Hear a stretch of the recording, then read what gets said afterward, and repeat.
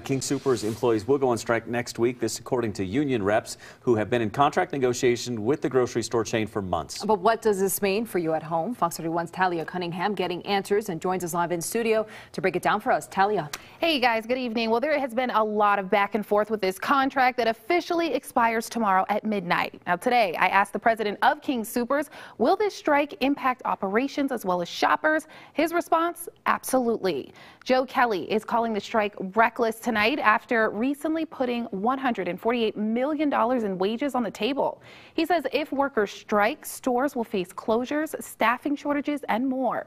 However, the union is demanding a safe workplace, increased pay, secure health care, and no third-party hiring. Kim Cordova, union president, estimates that over 10,000 employees will not show up to work next week, asking shoppers to boycott as well.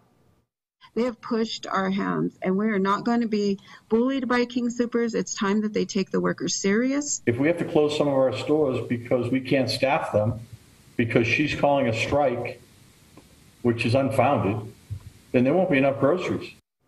Now, King Soopers president tells me they've already flown in 300 workers from all across the country and hired temporary staff to prepare, but says that's just not enough. The strike is expected to start Wednesday, January 12th at 5 a.m. Now, we'll keep you posted on any new developments here on Fox 31. Live in the studio tonight, Talya Cunningham will send it back to you. All right.